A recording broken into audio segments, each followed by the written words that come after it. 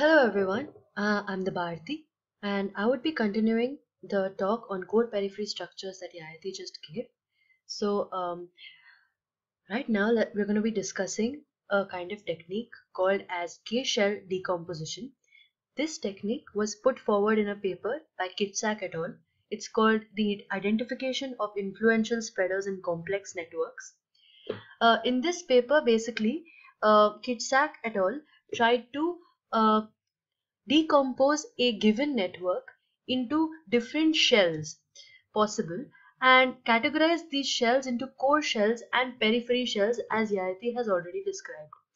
In Kshell decomposition method, the basic algorithm involves a simple pruning technique by which you basically look at a node and you see its surrounding nodes. So you look at a node and see what degree it has. So you go recursively pruning each of these nodes. So as you can see on the screen, there is a network that's provided on the right hand side.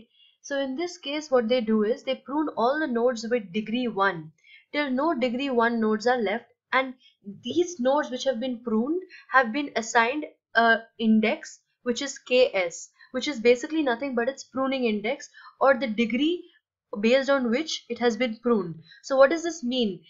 Quite simply stated, we can visualize this as every node has been analyzed. Supposing it is having a degree 1, we are going to remove all the nodes which are having degree 1 and put it in a bucket and label that bucket as degree 1 bucket. Then you're going to look at the network and check, are there any more nodes which have degree 1? If there are such nodes, then you're going to add these nodes to the same bucket. This you will continue doing until there are no more nodes having degree 1 left. Now you move to the next bucket and you go for nodes having degree 2. This you do till there are no more nodes having degree 2, and you continue doing this till the graph becomes empty.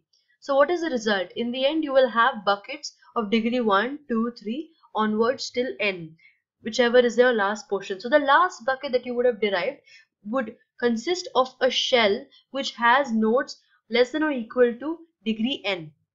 So this case, this bucket we can call as the core bucket, and the initial case where we have derived degree 1 and things like that, in those cases we can call this bucket, which is consisting of those nodes which are having degree 1 and lesser degree nodes, as the periphery buckets. So basically what is the idea? The idea is a core node is basically a node which is having the ability to stick around in the network. It is so deeply embedded in the network that even after pruning, it is the last to emerge.